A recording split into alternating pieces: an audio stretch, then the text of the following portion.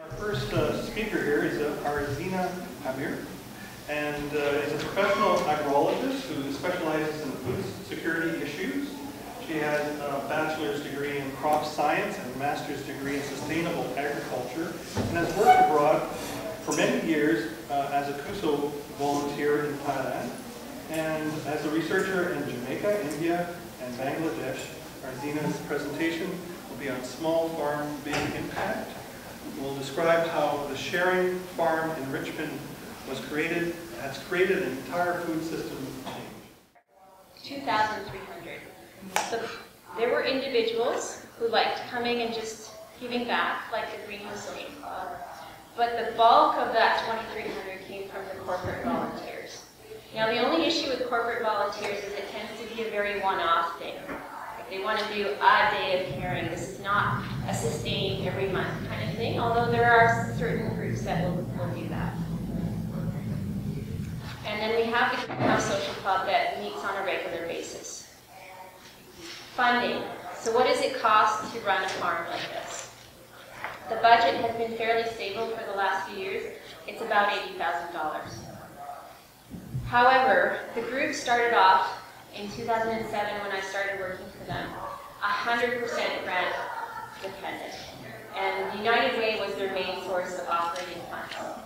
However, in about 2008, 2009, after the crash, the United Way totally changed, at least in the lower mainland, and took the focus away from food security.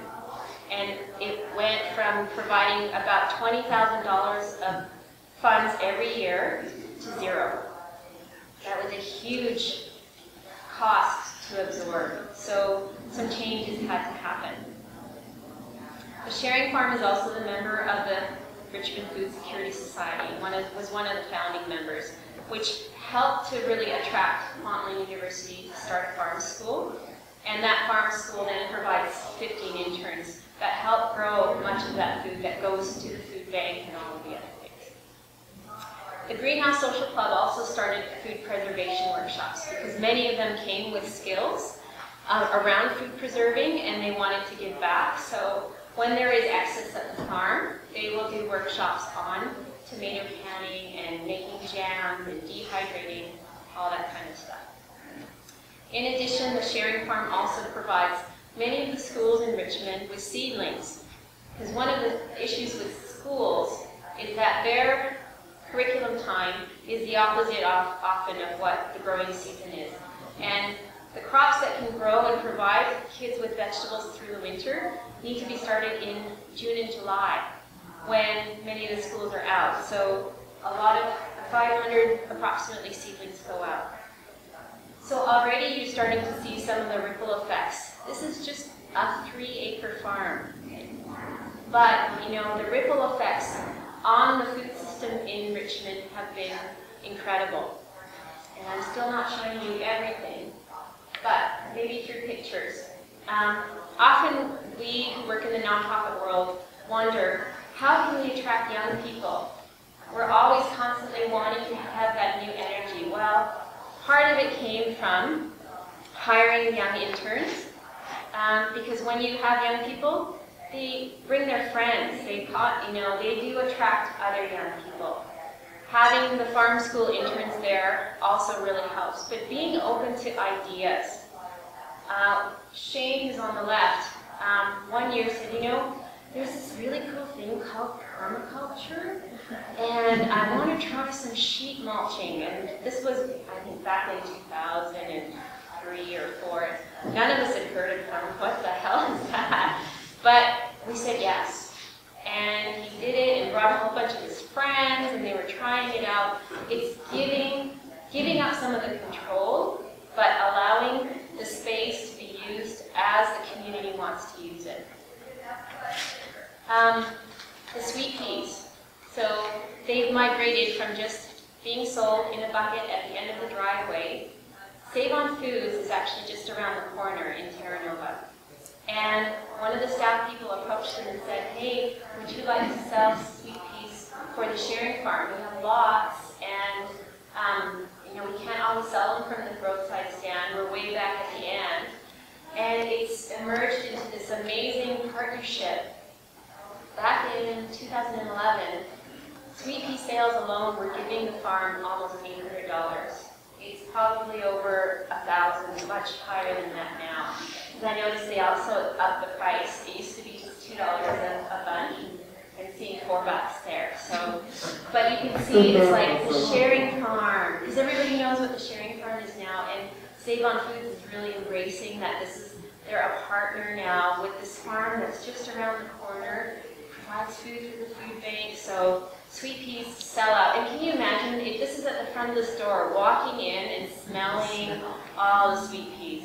It's amazing. And then this is just a show of the farm school students. This is actually this year's cohort, which are graduating in a couple of weeks. So this is the 4th year that graduates have come out of this program. Some have stayed to farm in Richmond, and some have gone across the province to begin farming. So in terms of opportunities for employment, farm employs 1 full-time and the rest are part-time. There are 15 farm school interns. And then since 2002, I mean, the farm has been able to train and provide experience for 25 interns. There are also opportunities at the farm if you have a skill, you want to hold a workshop. The farm doesn't charge anything, but allows you to do like a workshop on whatever you want. Just recently I saw a welding workshop for farmers. It's a local young woman who just finished her welding course, wanted to show farmers how to weld. So, yeah, perfect. There are also amazing opportunities for community building. So I'm going to go back to that budget, $80,000. How do you make $80,000? Well, grant writing will only get you so far. How many grant writers in the room? Yeah, you know, you're hitting up constantly. The issue with grants is that it's generally project-based, right? You need to come up with a new project. You know, you have to constantly be innovating and selling. Very difficult to find funds for core operating expenses, like your farm manager, stuff that happens every year. So right away, the group realized that we need to fundraise ourselves without the strings attached from having a new program. And one of the first ways we figured that out was through garlic. So garlic is a wonderful crop in terms of a cash fundraiser. And the first year, we grew maybe 2-size community garden beds of garlic, and we made $700. And right away, we all were like, oh, wow, that worked really well. So second year, we increased double that, so we made about almost $2,000. Well, the farm now holds a garlic festival, and this was the 5th year that they held them. They made almost $15,000 garlic, because not only do they do garlic, they pickle the scapes and sell them in these fancy bottles. They do garlic braids, and they do garlic workshops, and then they sell the dried herbs on the side.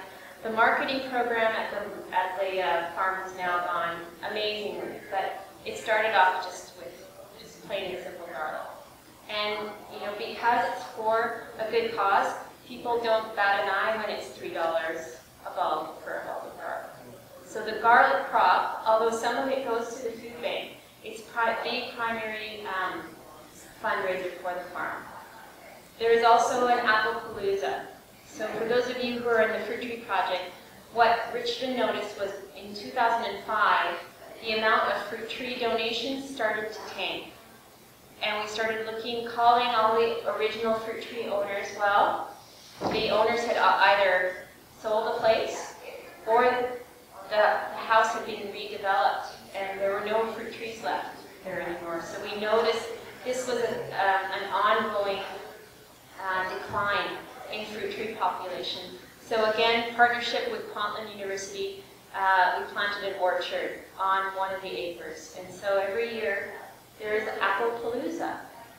So this is and it was news to some people that Richmond could grow apples. Because quite frankly, everyone thinks you gotta grow apples in the Okanagan. Well, no. This region, and even the island, was apple self-sufficient. We were exporting apples.